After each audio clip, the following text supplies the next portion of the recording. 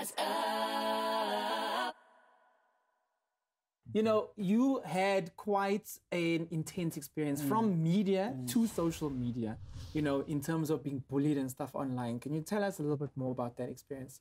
Well, the word bully didn't really work on me. Yes, It's just irritating, boring, stupid, and I think just inconsiderate of people who've not got better things to do with their time. That's what I called it for myself. I just thought education is key. Yes. You know, where there's no knowledge, people will perish. So I think before they could even begin, those who bullied or thought they were bullying, what they should have done is gotten tested for everything they accused me of themselves, and then come and talk to me about what they think of me or anybody else they've bullied before.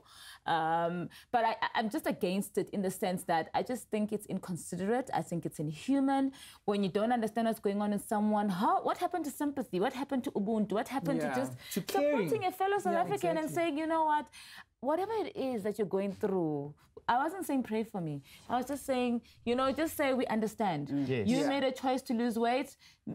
I would rather you say, hi, I think you took it too far, or whatever. And I say, but I'm comfortable with it. So tell us about that weight loss journey. You know, when you were diagnosed with diabetes, how did that kind of progress until your fabulous self? Well, remember, for me to even become a diabetic myself, I actually was overweight for many, many years after my son was born, which was like probably 18 years later. I suddenly woke up and thought, yo, I feel obese. I look obese. I go to see dietitians and they say, according to this scale, you are obese, 20 kgs over.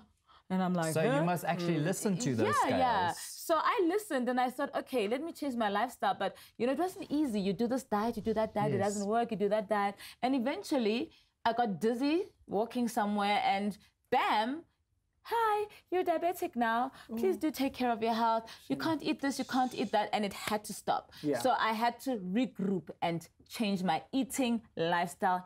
And hence, I look fabulous. Rise up.